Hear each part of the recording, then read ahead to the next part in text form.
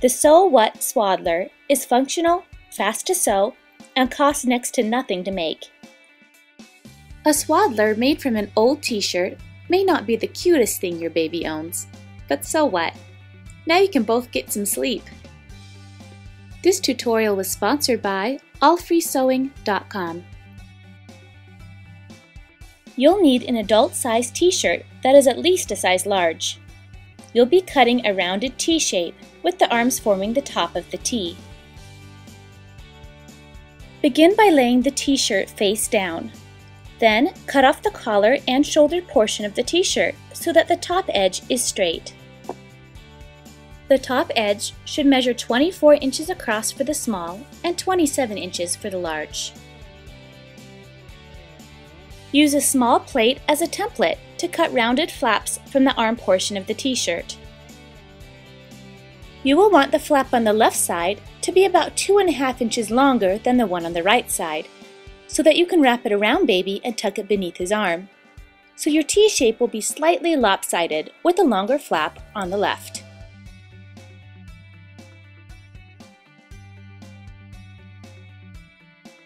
Now we'll mark some measurements. The top to bottom length should be 20 inches for small and 23 for large.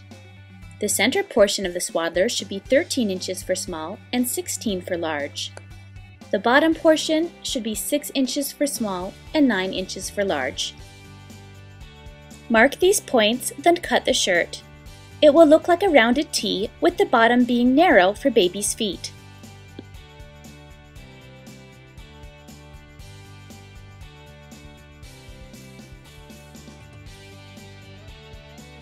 Separate the layers. Cut the back side of the t-shirt right below the flaps, making an upward arc. This will be the portion that covers baby's tummy.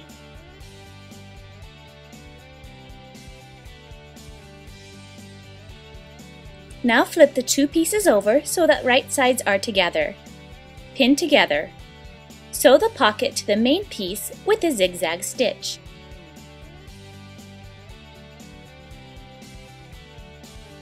Turn right side out. Next, finish the raw edges with a zigzag stitch. The fabric won't fray, but it will curl in the wash, so it's best to finish it. Fold the edges inward 1/4 inch and sew with a zigzag stitch. You can pin it first if you want, but I'm keeping this project fuss-free.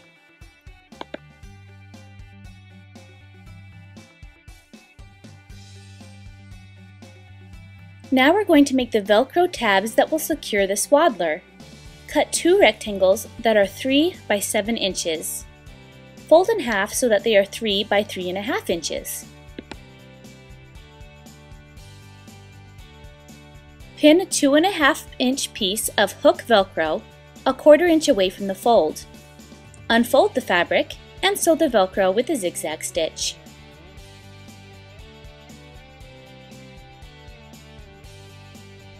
Then fold the fabric so right sides are together. Velcro will be inside. Sew around the 3 sides with a zigzag stitch, leaving the bottom open for turning. Do this with both tab pieces. Then turn the tabs right side out. You'll need some felt for the following steps. Be sure you've pre-washed the felt as it can shrink. Cut a half circle of felt to fit the right flap piece. Lay the tabs down on the inside of the flap and place the felt on top of it. Pin together. Sew around the edge of the felt with a zigzag stitch.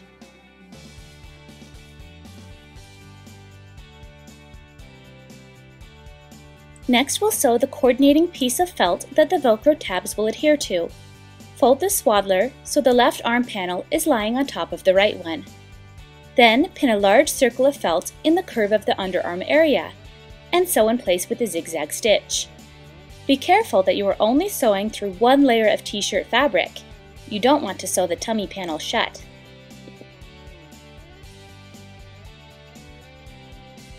For extra security, we're going to add another Velcro portion to the tummy panel. Sew a half circle of felt to the center of the arc.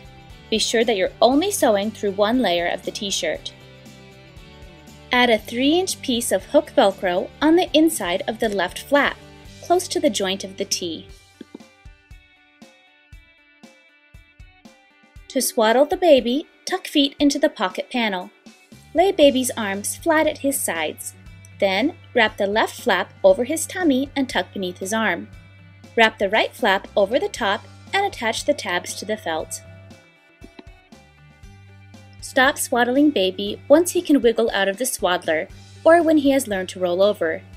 Baby should sleep on his back and should not be dressed too warmly.